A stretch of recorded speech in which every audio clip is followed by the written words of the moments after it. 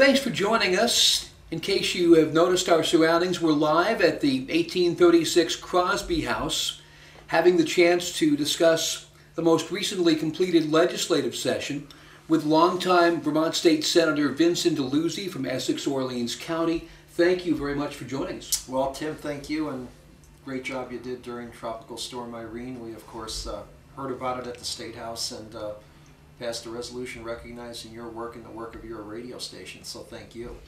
You're very welcome. Vermont broadcasters as well as legislators are all doing what's best for the state, and in times of trouble, we all chip in to be able to make sure we can be as whole as possible again. To that end, there's been a number of matters brought up in the wake of Tropical Storm Irene and looking at some of the economic development concerns. And I guess first one I'd speak of is mobile homes.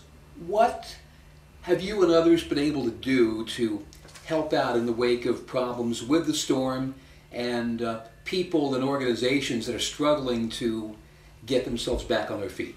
Well, one of the things we learned from previous flooding, previous disasters that we've experienced is really that we should stay out of the way during the acute period following the event. And those of us in the northern part of the state, I live on the Canadian border, we're not adversely impacted like you were down here in Windham County. And so the best thing we could do during the 6 months following the storm was really to stay out of the way, but we did monitor things.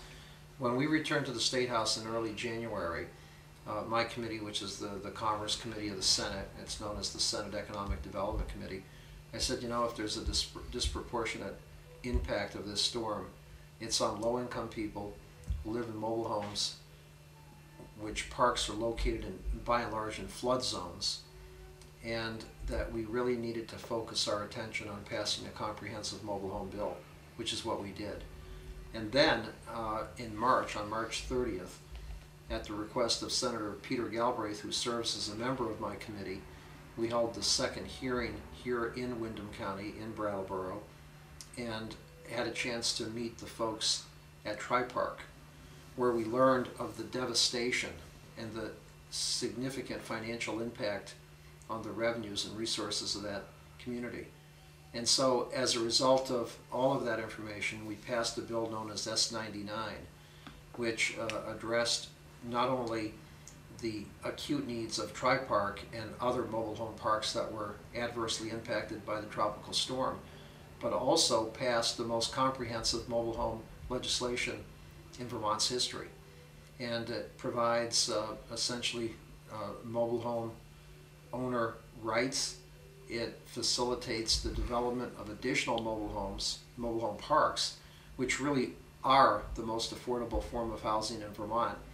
It also provides relief to Tri-Park in that it defers almost $500,000 in interest and principal payments, which would have started this summer to help pay for the new water and sewer infrastructure that they placed at the park. So the bill really was the right thing to do at this time.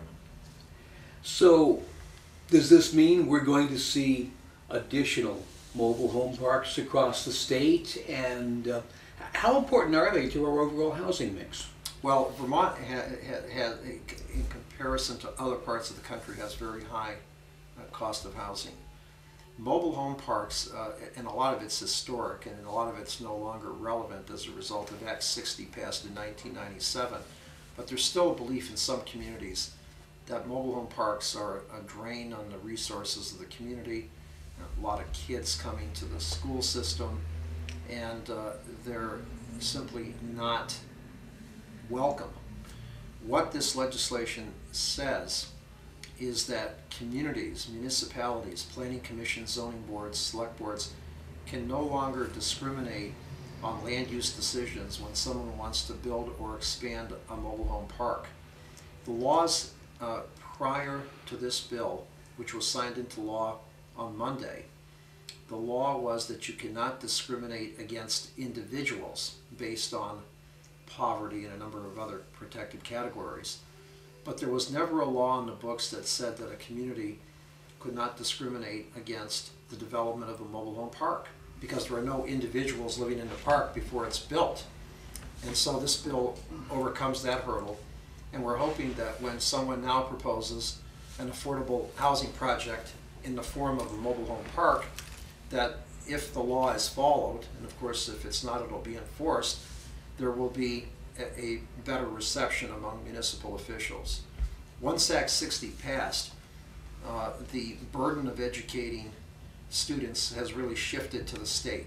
There's a grant per student, there are adjustments for the size of school and other modifications. So the fear that mobile home parks generated decades ago no longer exists. So we're hoping a combination of those factors will lead to more affordable housing in the form of mobile home parks. Has there been so-called snob zoning to try to shut mobile home parks out? I think it was in the past. We've addressed zoning in the past to deny the ability to simply zone out mobile home parks, but there was no requirement that they approve them because the only prohibition was discriminating against individuals. So I'm hoping that that this moves forward. The other thing we put in the bill was we put a $1.5 million to assist in mobile home ownership and mobile home park development. And one of the issues that we learned about was that most mobile homes are in flood zones. And so we want to see if there's any way to try to migrate those into safer locations that would be less prone to be hit by a disaster like Tropical Storm Irene. In fact, that is still the case at Tri-Park in Brattleboro, especially one of the parks in particular, the Glen Trailer Park, which was the worst hit in Tropical Storm Irene.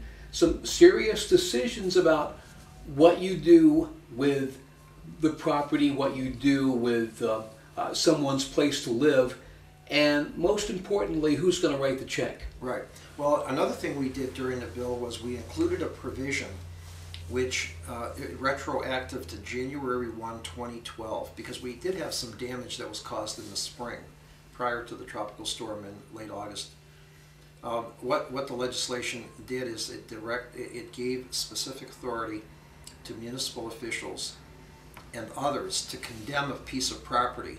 FEMA has not been the easiest organization to deal with. In fact, they come with their trailers and their trucks and their PR people, and when it's all said and done, they leave you with a stack of papers, which if you manage to get through it, you might get something, probably not.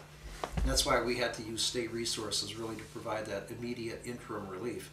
But anyway, they said no one in Vermont had the authority to condemn a mobile home or a home, to literally write a letter saying this property is condemned. We included a provision in S99 that retroactive to January 1, 2012, authorized the governor and a number of municipal officials to condemn a property, which will result in a check to that property owner of $30,200.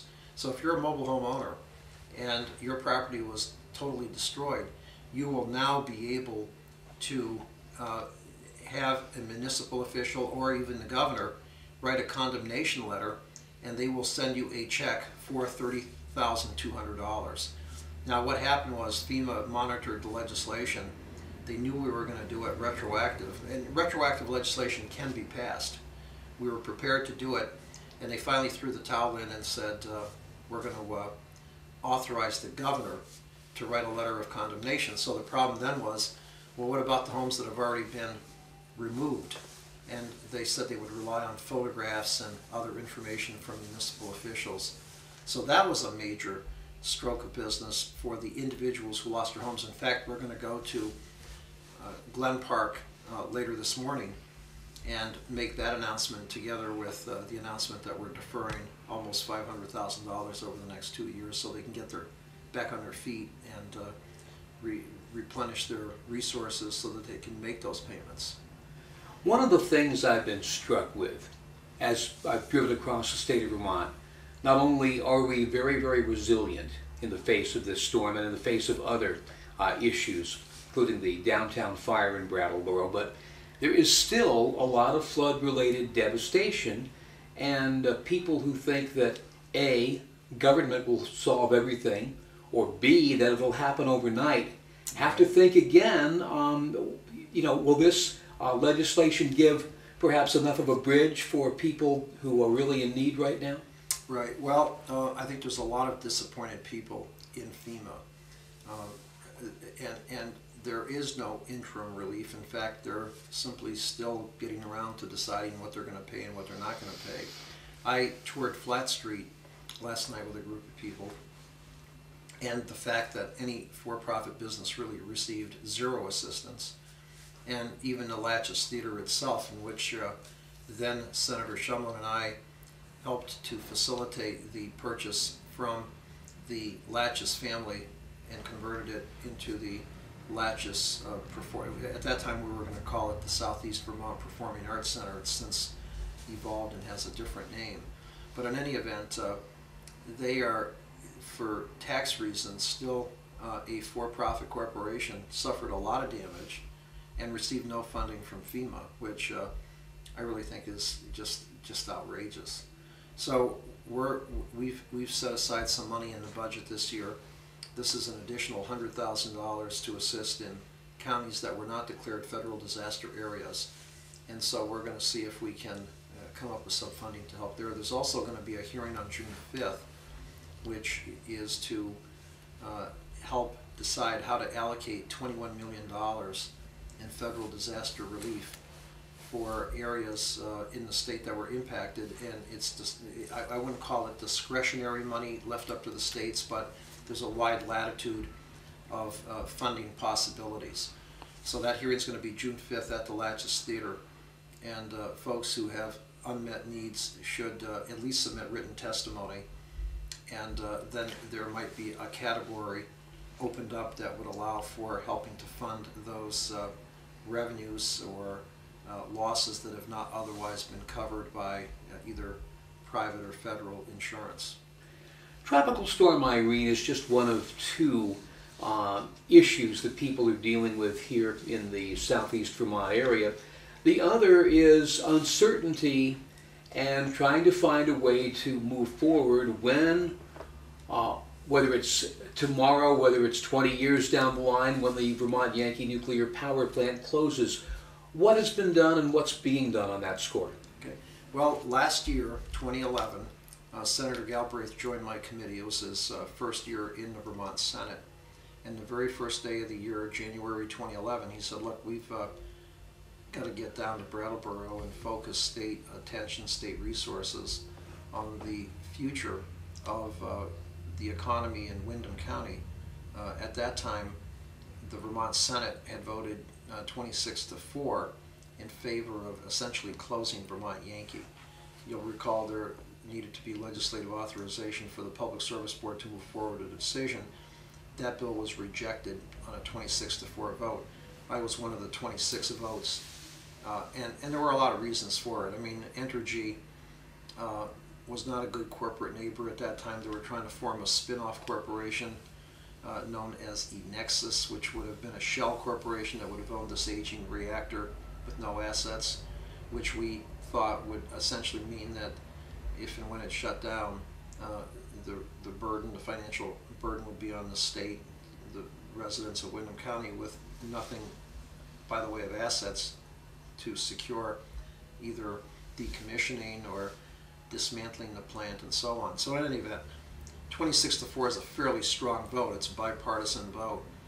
And so Senator Galbraith said, okay, well, you know, folks down my way, by and large, do not want Vermont Yankee to continue. By and large. I mean, there are some people who do support it. He also said that it was a state decision to not relicense Vermont Yankee, and therefore it recommended that we come down and hold the first of other hearings to discuss the post-Vermont Yankee economy, regional economy. So we came down last year in March. As a result of that, we came up with a $50,000 appropriation, which went to SEVIDS, the Southeastern Vermont Economic Development Strategy. And that was hosted by the Greater Brattleboro Development Corporation, and they came up with their initial plan. This year we came down again on March 30, heard a presentation. We appropriated an additional $50,000 to SEVIDS to continue planning the future of the economy of this region if and when Vermont Yankee closes, and it's not a question of if, it will close at some point. Some suggest it should be sooner, others suggest it should be later. But nonetheless, when Vermont Yankee does close, there will be a noticeable impact on the economy, and we need to be positioned so that we can transition from jobs at the plant to other economic opportunities, and that's what this effort is all about. This would be similar to or greater than an effort that would be put forth if IBM officials ever got in front of the TV cameras and said, we're leaving Vermont. Right, well, IBM is the big gorilla, at least in northern Vermont. 5,400 jobs direct, and then a couple of thousand jobs which are the contractors that revolve around the plant. They also host, at the present time, because the size of IBM has actually shrunk in Essex, they lease space to other corporations. But when IBM speaks, people listen. I would say that the response probably would be more significant, and I think that's just a fact of life. I'm not sure it's fair, but we have done the best we can with the limited resources that we could muster to at least start the discussion down here. You know, Senator Galbraith is on the committee. He's pushed as hard as he can. Senator White serves in the Senate, Jeanette White. She's been supportive. And I sense there's a great deal of energy in this part of the state. And folks are looking for an opportunity to not only increase or better their lot in life, but also to improve the regional economy. I sense a lot of energy just ready to go forward. Sometimes they need a helping hand, and the imprimatur of the state, and I'm hoping that it moves in that direction here sooner rather than later. It's interesting, you have a twofold issue, both potential job loss, and secondly the fact that Velco has spent millions of dollars on the transmission system and a new substation at that site. What do? You don't let that go to waste, do you? Well, I actually brought that up at the hearing in March of 2011. You know, what do we do with the infrastructure at that site? And, you know, I don't know what, some people want nothing there. They simply want it returned to a green field. And others think that there are other opportunities, other generating technologies, other generating capacities. And I think the study, the SEVID study, is going to look at what you do with that infrastructure that remains in place. I don't have the answer, but I know that that's something which might be another opportunity. Speaking as somebody who was going to elementary school when the reactor dome was put on that building, looking at it across the road from Vernon Elementary growing up, there are questions, and you have to wonder what the next generation of use for those lines are going to be. Right. Well, I hate to see them just stop being used. You know, natural gas right now is relatively inexpensive. I mean, maybe a natural gas plant. I mean, I just don't have the expertise to answer that question. But it's something that should not simply be left to either be dismantled or to just deteriorate. Now, while I have you here, I would be remiss to not ask about the fact that maybe a month or so ago you were down in the Brattleboro area discussing the possibility of a statewide election. How does that sit right now? Is it something you're still pursuing? Well, I'm still thinking about it. You know, I'm from the Northeast Kingdom. I'm a Republican. I hate to say that word, but some folks in Windham County, that's not a good letter to have after your name. But nonetheless, I've really been an independent Republican, really like George Aiken was and Jim Jeffords. And as folks who I've interacted with here in Windham County over the years, dating back to the 90s when we worked on the latches, when we worked to acquire the property, which is now the Gibson River Garden, and engaged in other economic development initiatives here, I've really been a fairly independent person and have always looked at the issues as opposed to the name after a person, the letter after a person's name. So I'm still thinking about it, but being from the Northeast Kingdom, which if you folks think you're forgotten in southeastern Vermont, you can certainly sense how people feel in my part of the state. So it's a rural area, Republican.